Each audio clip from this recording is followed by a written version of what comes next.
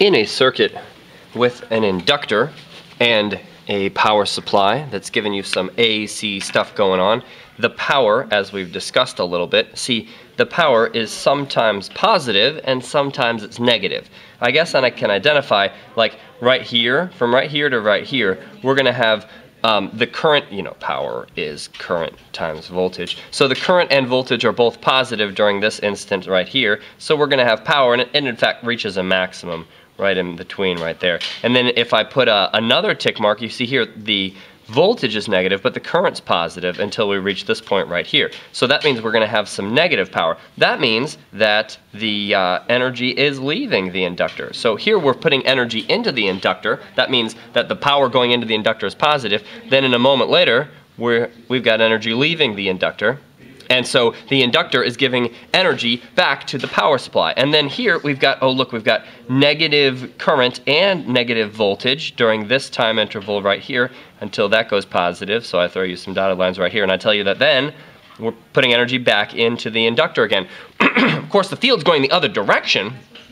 That's why they're both negative, but we're putting real energy into the inductor. So there is a magnetic field in the inductor during this time, and during that time it switches direction. But look at the frequency of this. The switching is, dang, the frequency of the switching is twice the frequency of our circuit. So that's kind of cool. Maybe it has something to do with the square of that thing. But the wonderful thing about it is the power averaged.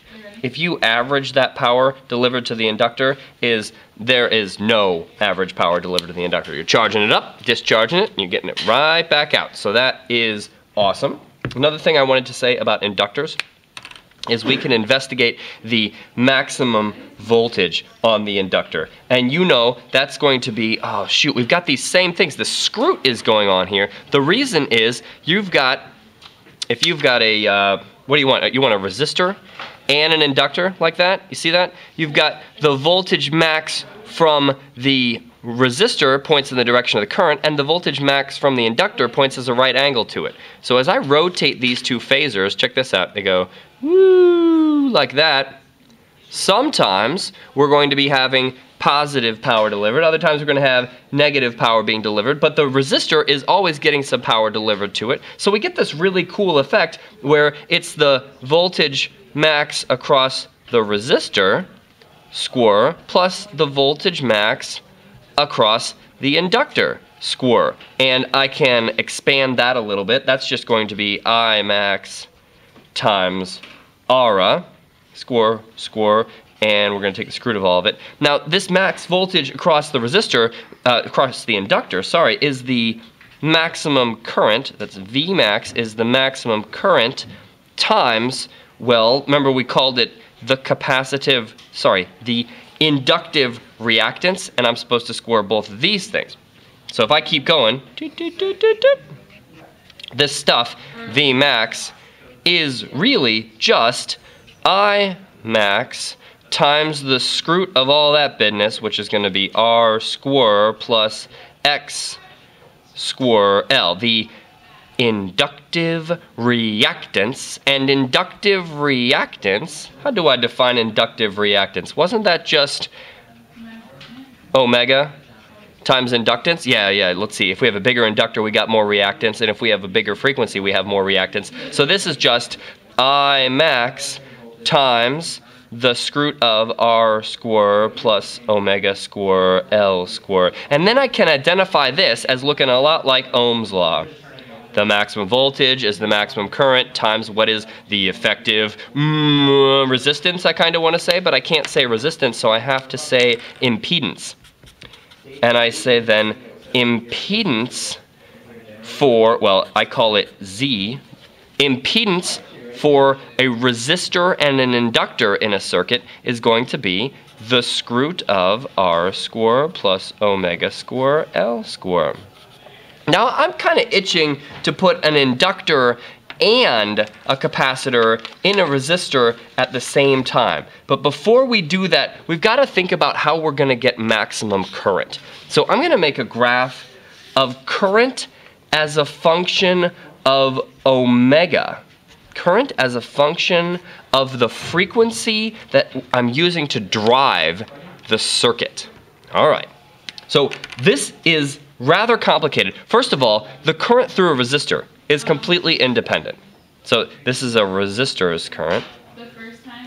But if I have a capacitor and I increase the frequency, first of all, what if the frequency is 0 for a capacitor? I'm going to do a capacitor in orange. If the frequency is 0, do I expect the maximum current through the capacitor to be big or small? I'm thinking there's probably going to be no current. If I just leave a capacitor hooked up to a DC power supply, ultimately the current stops rather quickly, actually. I mean, okay, it takes infinite time. That's not quick. But there will be no current in the long term. But if I start switching this direction, if I cross out this guy and put in an AC, and it's going back and forth and back and forth and back and forth and back and forth. In fact, the faster I switch back and forth, the more current that I'm going to get here. So I get this kind of behavior. Oh, okay. So this guy is my capacitor. And if I get myself an inductor, now I'm going to say I have an inductor, and it's connected to a DC power supply. We'll examine the limits as we often do in physics. If I have an inductor hooked up to a DC power supply, and am I going to wait for a long time? Am I going to get a current through that inductor? Sure I am. And in fact, it's going to be a really big current. So I'm going to say that the inductor starts really big, but as soon as I start switching this, what if I cross that guy out and put in an AC power supply? If I start switching the direction, then the inductor gets more and more and more pissy. The inductor gives me a graph that looks like this. Oh, interesting. Now, as we start to as we start to combine these things, you can kind of see that there will be a sweet spot in which I can get the maximum current. And maximum current squared is going to give me the power. So there's an ideal situation, an ideal relationship between capacitance and inductance that's going to give me a match. It's going to give me something really cool. But let's first define impedance, and then I'll leave this video. I think we'll come back and address that other issue. I want to show you all three of my phasors. There's my first phasor, the resistor's phasor, where current's in line with voltage. And here's the capacitor's phasor, where I say current leads voltage as we spin counterclockwise. And then the inductor's phasor says that current lags voltage, or voltage leads current. And so the cool thing about this is the resistor is easy. The resistor, you just put the resistor on there, and it's like, boom, you haven't noticed anything at all. So we'll put it over here. But if you put the capacitor and the inductor in at the same time, you see that they are sort of at cross purposes to each other. They are doing exactly the opposite thing. So while the inductance has an effect, the capacitance has the opposite effect, and we can say, what are we going to say about I max? Isn't that V over R? But R is, it has to be in quotes. So I max is going to be V over our our impedance. This thing right here. Impedance. The effective resistance of all these complicated components is called the impedance. So I'm going to put this over Z. Maybe instead I should say I max for the capacitor is that over XC, and I max for my inductor is V over XL. All right, but notice that these guys are opposite directions, and so we're going to have to go over into this equation and define our, well, we could do it the long way, but I just want to show you that this, because they're in opposite directions, PTAG says you got this is your voltage of the resistor, and then you've got your voltage of the capacitor this direction, and you've got your your voltage of the capacitor is, what the heck am I doing? Sorry, the voltage is something that's being controlled by the power supply. You've got your current of the resistor here, and you've got your current of the capacitor up here, and you've got your current of the inductor right here. So I have to subtract those two from one another in order to do this problem. So watch this. The impedance is therefore defined as, see if I can fit this all under the screw. It's going to be R squared plus, now it's not going to be all three terms because it's not a three-dimensional problem. It's still a two-dimensional problem, but I have to take the inductive reactance and subtract the capacitive reactance and then square it.